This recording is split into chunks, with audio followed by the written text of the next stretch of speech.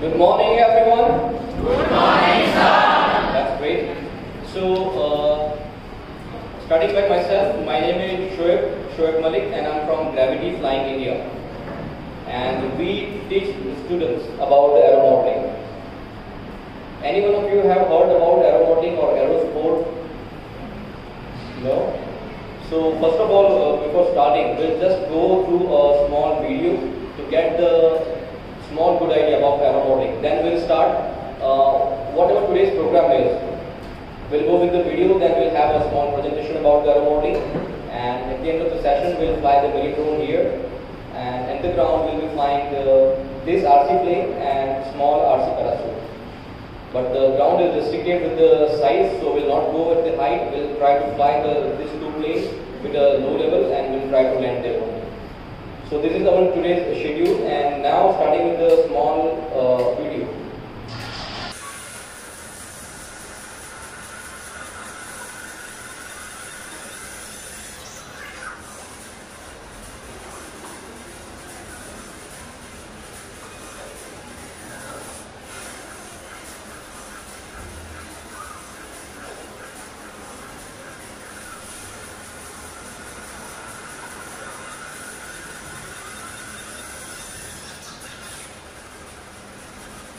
So aero-modeling includes starting from the paper plane to this kind of real scaled RC flying model. So plane, then this kind of wooden static model, this kind of RC planes, this is RC multicopters, drones. So this everything includes in aero-modeling. But in the different photograph are there, this all thing comes under aero-modeling. We have different categories like say paper plane, as you told. The normal paper plane, then the 3D printed paper plane, then third is this kind of wooden static model. Why we are using this wooden model? To give you idea that what different kind of parts are there in aircraft and how to assemble that. Then this kind of RC plane, the third category, and this kind of multicopters, the different categories. So there are so many different categories in aero-modeling. You can choose anyone or everyone, everything. That depends on you, and we are just motivating you to we are just igniting you to come in the aviation branch with this aero-modeling. Why aero-modeling? As I told you about, there are so many benefits, and this is the future of aviation in the whole world, not in India only, but in the whole world. The flying things will be a common, like as a smartphone is now. In aero-modeling, we have two main categories. We have divided this whole aero-modeling category in two different things. The first is a RC plane, and the second is a multicopter. This is the main two category what we are teaching and explaining. This is a high wing RC plane, or we can say a fixed wing plane, and this is a multicopter category. And today we'll just go about the we can say good and the main part of the plane. What is the main part where we sit in the aircraft? Please don't say it's a chair. Huh? Yes. That is for the pilot. For the passengers, what we say, if I sit in my car, what I'll say, I am sitting in a cabin, driving a car. Yes, the car is called as a cabin. So in aircraft, it's known as fuselage. This is the fuselage. The center portion of the aircraft is known as the fuselage. So if we have a transport aircraft in which we travel, that is a transport aircraft. So in a transport aircraft, the passengers are there. What if we have the cargo plane? Then what will be in the cargo plane? The fuselage. The cargo will be there in the fuselage. And what if we have the fighter plane? Then what will be in the fuselage? This is a fighter design. Any idea what will be there in the fuselage in the fighter plane? In real fighter plane, there will be a fuel and engine in the center of the fuselage. This is known as the fuselage, and in fighter plane, that will be only engine, nothing else. So in a transport plane, where we are sitting in the fuselage, and in a cargo plane, fuselage is having a different cargo, and in a fighter aircraft, the fighter aircraft is having engine in this fuselage. So this is the main part, the main center part of the aircraft. Then the second main part is wing. What if I remove the wing and try to fly this fuselage only? Is it possible? Why?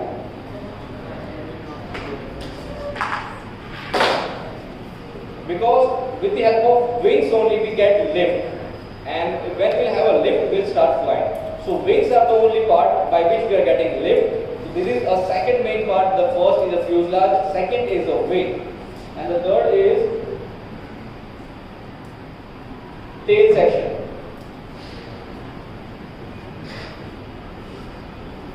This is a glider design model and it's having a tail section there.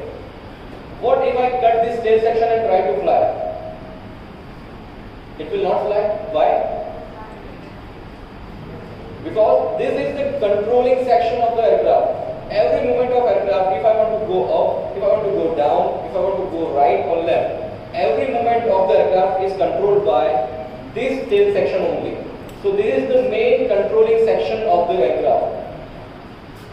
So there are the main three parts we say. First is the fuselage, second is the wing for the lift, third is the tail section for the control, and the fourth is the landing gear or undercarriage.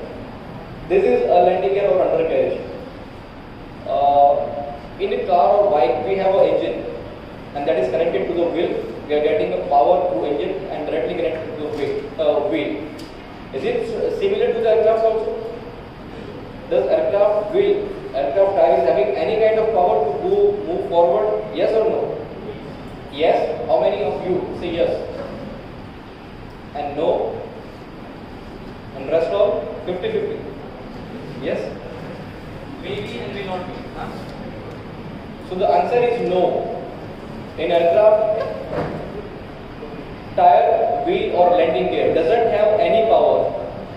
In aircraft also the wheel works same as like in this, just to move on ground like this. During takeoff, during landing and during movement on the ground from one place to another, that is called taxiing. So during takeoff, landing and taxiing, wheels are just rolling movement. They are giving the rolling movement to the aircraft on the ground, nothing else. And they are just having the brake to control the aircraft. No power in the wheel of any kind of aircraft in the world. There is no power in wheel. Is it clear? So total main four part I have just covered today for the RC plane. Main first is fuselage, second is the wing, third is a tail section, and fourth is a landing gear. Now this is the photo image of RC plane. This is the same. How aircraft flies? Anyone knows? There are so many different forces acting on that aircraft. No? Here. There are four different forces always acting on we or us. The first is the gravity. What gravity does? Gravity pulls to the downward. Say we are having the arrow in the bottom, gravity pulls aircraft in the downward direction, and just opposite of the gravity what we have? Lift. So what the condition I should have to fly? I should have the more gravity or more lift? What I should have? If I am having the weight of 100 kg, I am getting a lift of 101. Will I fly? Yes or no? Again, yes or no, please raise the hand. Yes? No? Rest all? Now I want hand for 50-52. Anyone? Maybe and may not be. If my weight is 100 kg and I am getting the lift of 101 kg, then I will start flying. I'll just leave the ground. But what will happen? I'll not go too much high. I'll just leave the ground and will fly on the ground, just ground level. If I want to go fly with the high, like more height, then what I should do? I should increase the speed. I should increase the lift. Then my increase lift will be 102, 105, 10, 50. Then I'll gain more height. So to fly at very high height, I should have the more lift than the gravity. What is thrust and what is drag? Yes? Sir, drag is the opposite force and thrust is the force which is applied to move forward. Perfect. Any example for this? When we travel by a car and just keep our hand outside the window, what happens? If I'll keep my hand like this, it will stay there. If I'll keep my hand like this, then my hand will go forward or backward? Backward. So So this is a drag. Air is striking on my palm and it's forcing me to go back. Same in aircraft. Aircraft is also having a very big cross section area. When aircraft tries to go forward, air molecule strikes on the cross section area of the aircraft and it tries to oppose forward movement. Say my hands, I'm sitting in a car is moving forward, my hand is trying to go forward, but air molecule is striking on my palm and my hand is moving backward. So this is a drag. Same air molecules are doing there. It opposes the forward movement of the aircraft. So that is a drag. And thrust is provided by the engine with the propeller. So what condition I should have to go forward? Should I have the more drag or more thrust? More thrust. So what condition for thrust and drag should I have?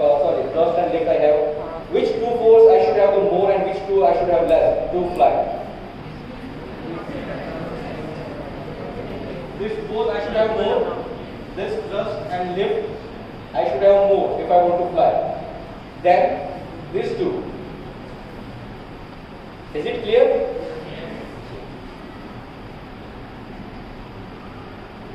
So that was about the RC plane. We have a story now, like about this having a fuselage, wing is creating a lift, and aircraft is flying. But in a multicopter, in a drone, in a hexacopter, quadcopter, we don't have wing. Then how it flies? Anyone? It doesn't have wing. Yes? With the fan. But how? Aircraft is also having a fan here. It is having a fan here like this, but it's going forward. Yes, please.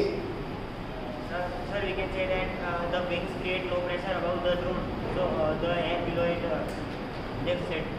Perfect. Now I have a good example for you. This is a wing.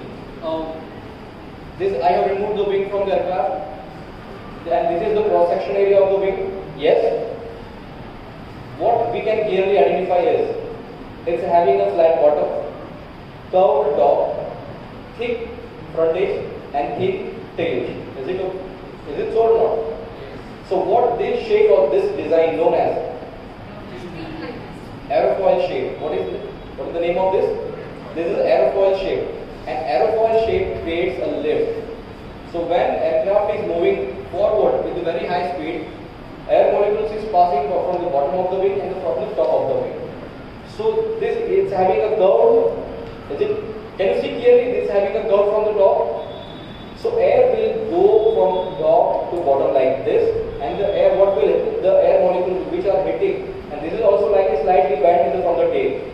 So from the top and from the bottom, both air molecules will go in a downward direction. And the same as the Newton third law, action reaction, same equal opposite.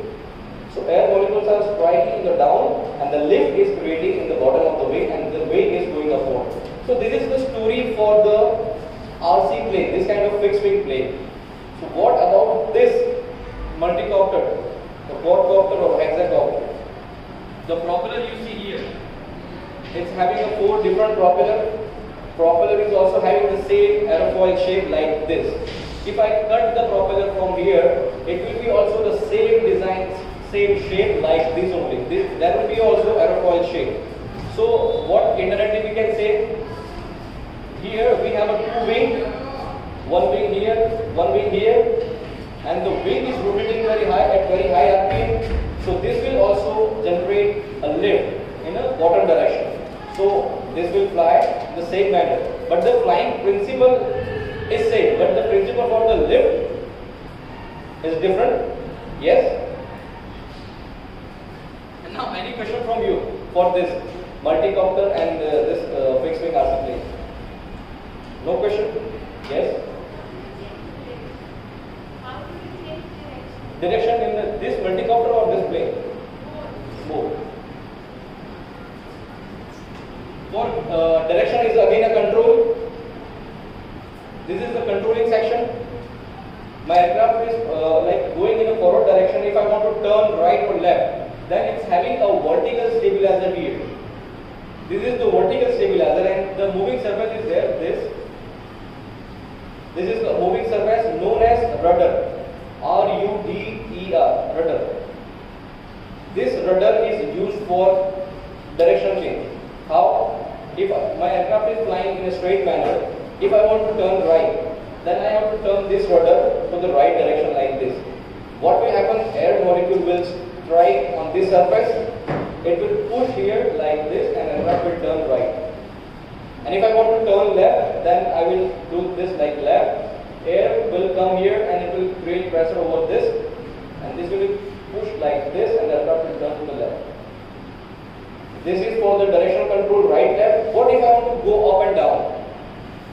Where I should move this control surface, up or down? If I want to go up, my aircraft is flying like this, and I want to go in a, like I want to climb, I want to gain the height.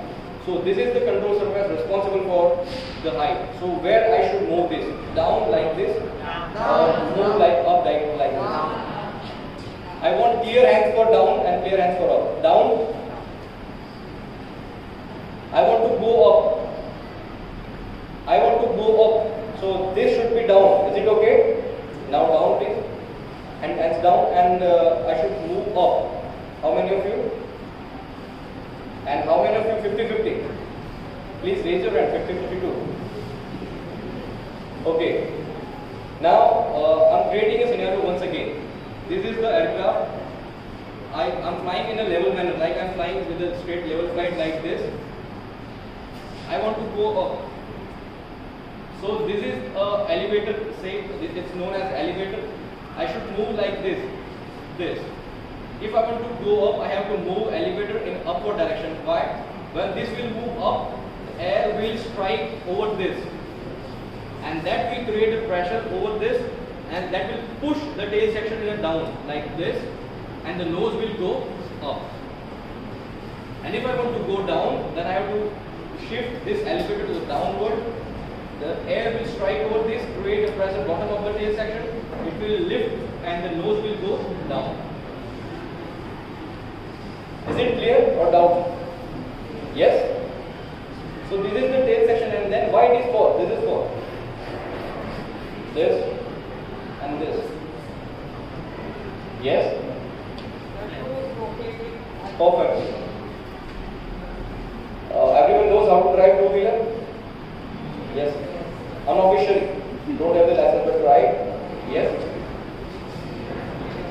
What happens when we try to turn right or left? What happens?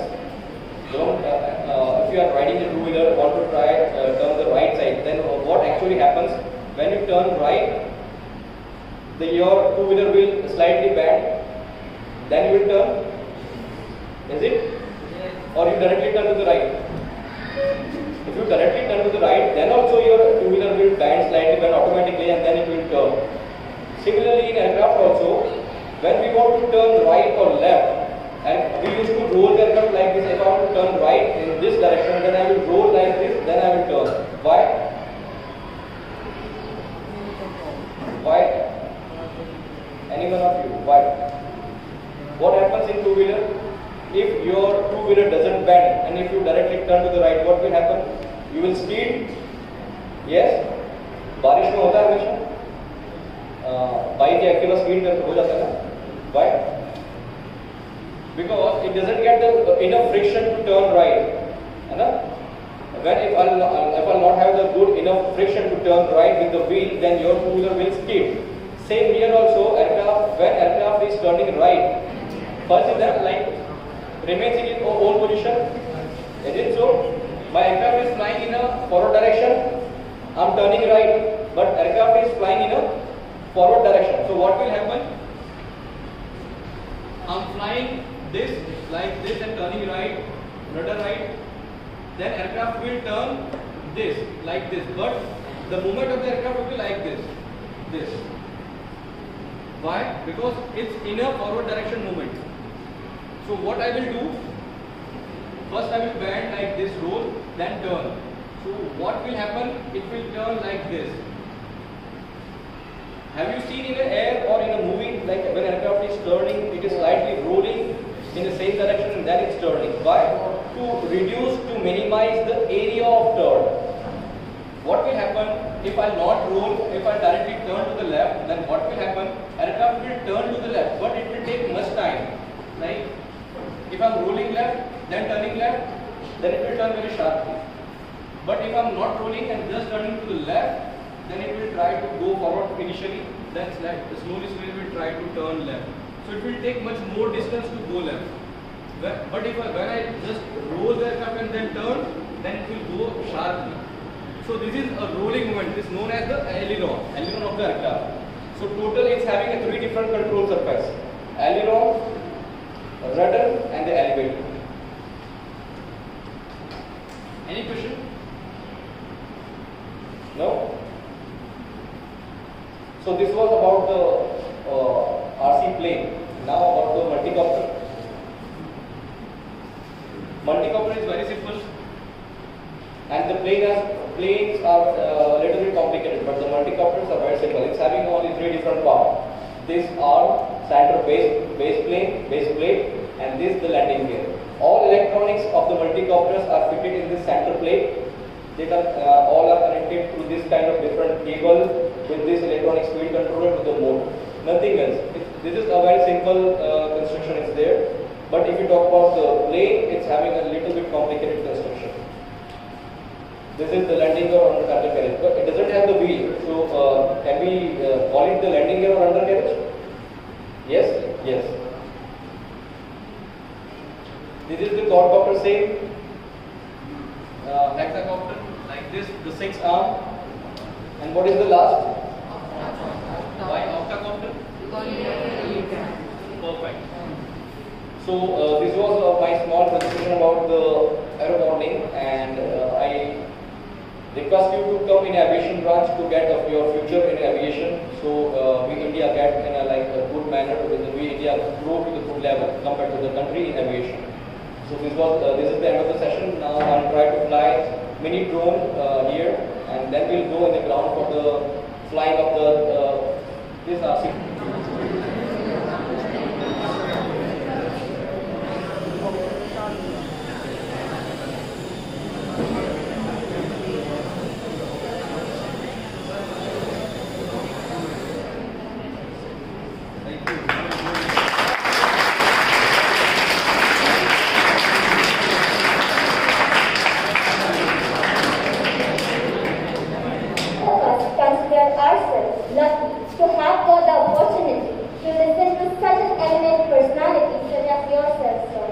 Keeping students engaged is surely a forte. Now, on behalf of the school and the student community, I would like to express our gratitude to Mr. Sohaib Malik and his team, who has given us their valuable time to make us understand the basics of Aero-Modelling. We also thank our principal, Dr. Archana Mishra ma'am, for arranging this event, and a special word of thanks to our academic coordinator, Ms. Sunita. Thank you, sir. Thank you.